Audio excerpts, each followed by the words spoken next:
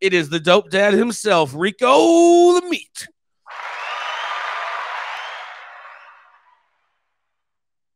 Oh yeah, Jason, I'm gonna switch up the lighting a little bit for the story. Set the mood right. get everything popping here in the Suave House. So my story today is coming out of Western Massachusetts, and with retail locations popping up everywhere in Massachusetts now, it's a tall task for aspiring operators to find a unique angle that'll draw in new customers and keep them loyal. But a pair of entrepreneurs in Western Mass claim that they found the key to shaking things up in the sea of dispensary dullness. Club Castaway, Franklin County's only strip club, shut its doors March 2020 after the state issued an emergency order to close non-essential businesses at the height of America's pandemic paranoia.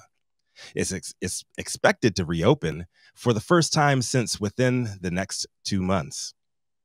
But instead of keeping business as usual with all the cliches of dark rooms and heavy beats, booze, and boobs, revolutionary owners Nick Spagnolia and Julia Sokol plan to literally set the topless entertainment industry ablaze with an updated vision for the local hotspot.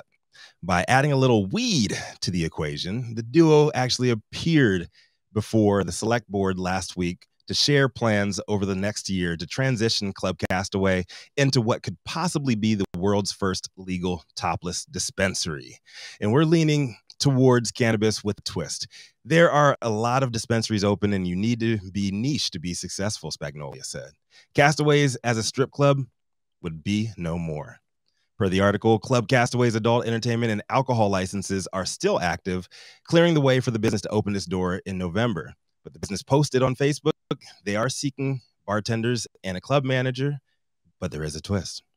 The recent acquisition by Spagnola and Sokol of Shine Diamond LLC, a local dispensary permitted in the same county, gave the entrepreneurs the idea to merge the two lanes into one. Of course, legal hurdles remain for the partners to make the idea a reality, but they believe the process is simple enough, and their positive track record with the local community and connections in the cannabis industry will bring them across the finish line quicker than naysayers think. If a change of location request with the State Cannabis Control Commission is approved, they'll need to appear before the Zoning Board of Appeals to get a special permit to change the official building use filing. Sokol already has CCC licenses in good standing for dispensaries in eastern Massachusetts, and Spagnola said that they'd request to amend their adult entertainment license and remove dancing and to have topless service only. The final step would be removing their alcohol license, and they'd technically be good to go. We do have some experience on the cannabis side and some on the nudity side. We could bring cannabis tourism to town. We want to replace this nightclub scene and alcohol with something that is harmless in comparison.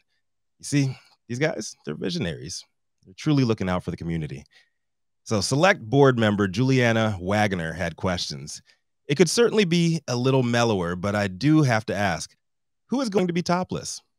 Without directly answering the question, Spagnola replied, "It may surprise you, but we've never had a shortage of employees who wanted to work at Castaways. We're confident we could create a protocol for safe working environment for all of them." Select Board Chair Joyce Palmer Fortune thanked the duo for updating the town on their business plans and noted that there are a lot of legal questions ahead of them. Mission accomplished, gentlemen. You've updated us on your plans and what they are. We're not really the last word here on this anyways. And she drifted off. With a slight smirk on his face, fellow select board member and notably the only dude in the room, Fred Barron, said that they'd revisit all the requirements when they have firmer plans to discuss. Sounds like Club Castaway Cannabis just secured their first loyal customer. And while it's a polarizing business idea for several obvious reasons, but in an increasingly saturated field full of copycat retailers, standing out from the crowd is key to success. And I think it's safe to say that these guys have found their hook. But I want to hear from the rest of y'all. This is Rico Lamitte, the dopest dad on the street. This is High at 9 News. What do you think, Jason? Would you go to get your weed from some topless